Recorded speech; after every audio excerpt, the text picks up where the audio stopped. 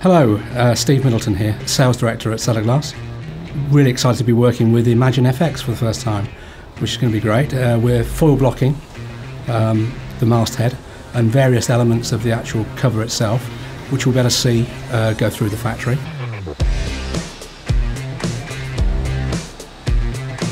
So the main point to consider when using foil is that foil by its very nature is opaque. That means you can't see through it. So there is no necessity for any print to be underneath the foil. In fact, I'd go so far as to say that print underneath the foil causes a problem because of the registration to that print. Sul is the operator that's working on ImagineFX today. One of the first jobs that he's got to do is actually get the reels of foil stripped out and ready to go. What he'll do then is he'll attach those reels of foil. There's 2 reels in this instance for each of the mastheads and the piece that's underneath the title shots. We're using gold on this cover. Gold is a very common foil colour to use for magazines, but it's by far not the only colour that we use. There's a multitude of coloured foils out there. We have a swatch, comprehensive swatch of all the colours that we do.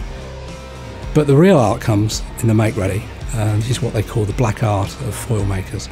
How they achieve the flatness of the foil from a standing start. You can see some of the sheets here aren't quite sort of up to the mark. They're not, the foil isn't flat. You can see through to the print.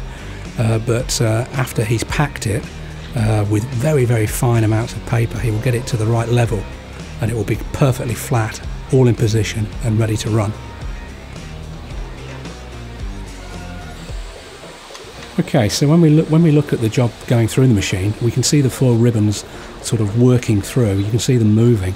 What they actually do is they actually run through between the dies and the make ready, and as they get to the dies in position, there is a stamp, a pressure that comes down, that stamps down that foil onto the sheet to give it the impression that we want.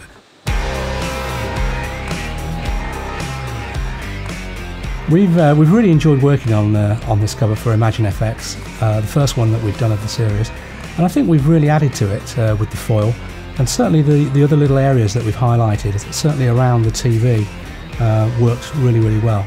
We're going to finish it all off with a coat of UV varnish. That will bring everything to life, really make it all stand out and glossy, and yeah, I think they're going to be delighted with it.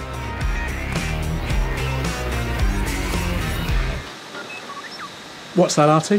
What do I think of Princess Leia? Well, she looks absolutely gorgeous on our front cover, and I can't wait to see her in The Force Awakens.